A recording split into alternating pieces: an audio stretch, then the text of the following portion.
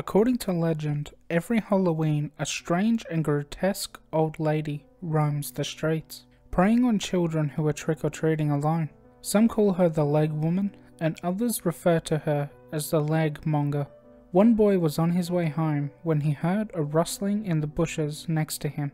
An old woman with stringy black hair and a hideous wrinkled face emerged from the undergrowth. The boy was startled to see that she was holding a severed leg in her hands, waving it in his face. "Do you want a leg?" she cried. "Do you want a leg?" The boy assumed it was just a Halloween prop, but the woman was so disturbing that he began backing away from her. She persisted, asking him over and over if he wanted a leg. Finally the boy said, "No, I don't want a leg." A group of adults and children who were nearby heard a horrible scream ringing out in the dark streets.